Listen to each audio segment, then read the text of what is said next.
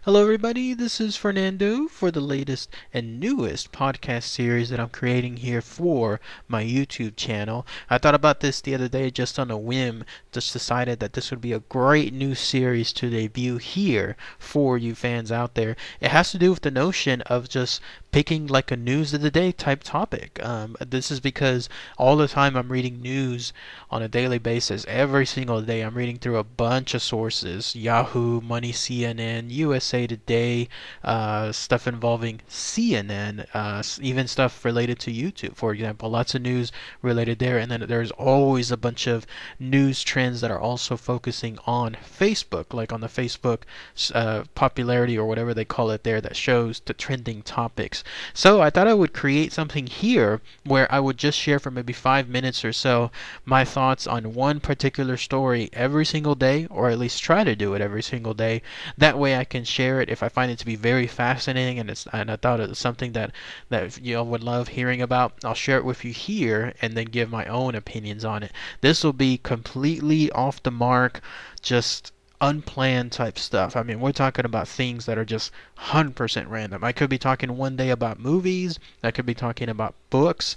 I could be talking about stuff involving the business world. I could be talking about stuff involving crazy hijinks that one hears happening across the entire world. Just whatever I feel might be something interesting to share, then I'll focus on that here. One thing I won't do though is nothing too heavy. Like, I won't talk about politics, I won't talk about religion, I won't focus on the kind of stuff that usually just draws out negativity. No, this will be just fun, almost lighthearted news, the kind of stuff that I think would be a good share with everyone out there. So, to begin this topic, today, the brand new trailer, for example, for It, the movie It, finally debuted it. And so I thought this would be a great way to just give my thoughts on this new news trend, because it is trending. I mean, it's everywhere. Once something like this big is debuted in the world, it is trending between all the major channels out there. So I thought I would give my opinion on this, and then that way you'll see a good example of what this podcast is. And then tomorrow could be a whole new different topic, who knows? Could be something related to let's say another release of a movie, or it could be something weird happening in Australia, or it could be some other just strange topic. Whatever is the case, whatever I happen to come across that I feel is newsworthy enough, then I'll share it with you here. So let's talk about first this new trailer for It. I've never read the book actually, but I know of the book. So when it comes to this movie, I actually am kind of interested in seeing it. I've never seen the older version, I guess the one that was in the Tim Curry version, the very famous one there. I can't remember, was that on TV or was that in theaters? Either way though, that's considered, I guess, the hallmark. And then there was a more recent version somewhere a couple of years back that I guess wasn't very popular.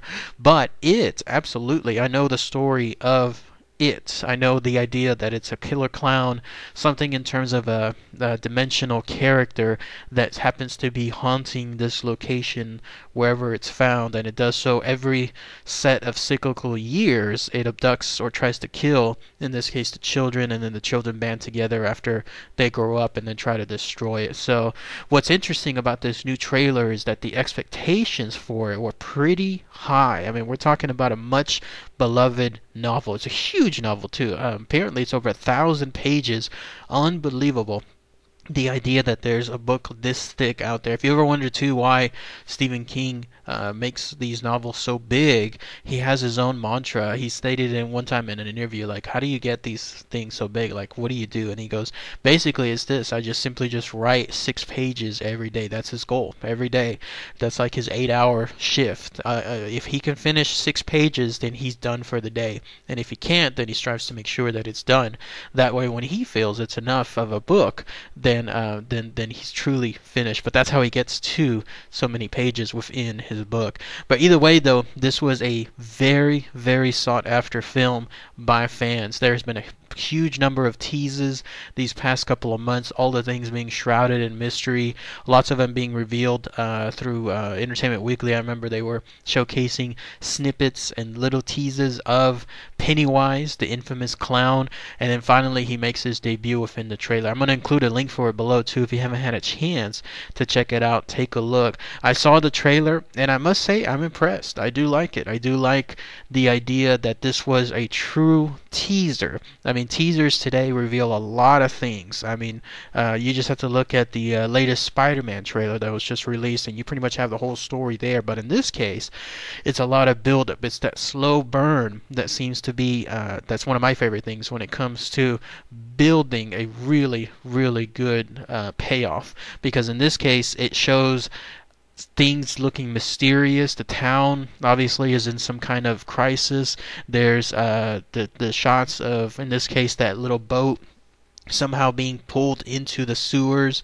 In this case, of course, the water, but something was probably pulling it otherwise. And then you'll see all this dread within the trailer. You'll see people examining the situation, and then it ends, in this case, with those boys. I think they have a name, some group. Somebody needs to point that out, please, on the bottom. But they're focusing on a slideshow, and on that slideshow with the projector, that's when the thing takes on a life of its own. That really got to me. That is pretty creepy whenever you see something like that happen, because obviously a slideshow, it's the physical kind. It's not like the kind where like you're pushing a PowerPoint moving forward or doing a clicker. No, in this case, it's them like physically, whatever this thing is, Pennywise, it takes over this physical slideshow and then it starts creating its own images. Creepy, creepy stuff. That was pretty good. I was fascinated to find out that the director of this is actually the guy from Mama, which, if you've seen that movie, that's a pretty good movie too. I mean, it has some really good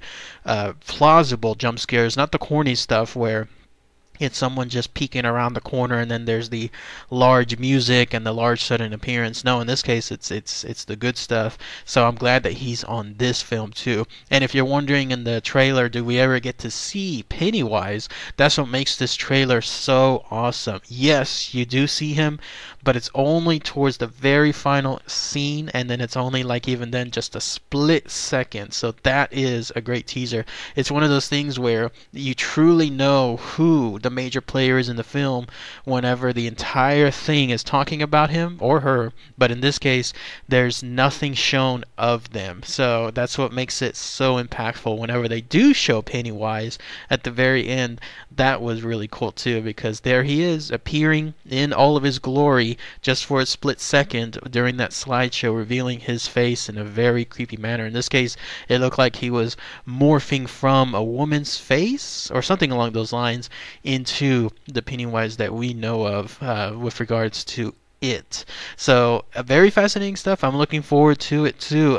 Even Stephen King himself has reassured fans. Apparently he has seen parts of this movie or the entire movie outright, and he stated in one of his tweets that this movie succeeds everything beyond his expectations. He's told everyone to relax, wait, and then enjoy the film later on. So that is pretty cool. Looking forward to it. But yes, in essence, that is how my podcast will be. The news of the day, something that's trending. I'll give my own opinion on it, and then whether it's good or bad.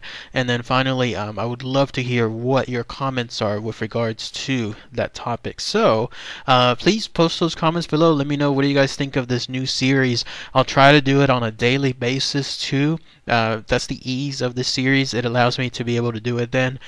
The idea is within anywhere that I'm at. I could be traveling, I could be at a hotel, I could be in the conference, who knows. I could just do this on my own, using my own devices, very easy to do, and then that way I can share it with you here. So, but yes, I'm most interested in hearing what your topics are for this. So, alright everybody, thanks again as always, take care.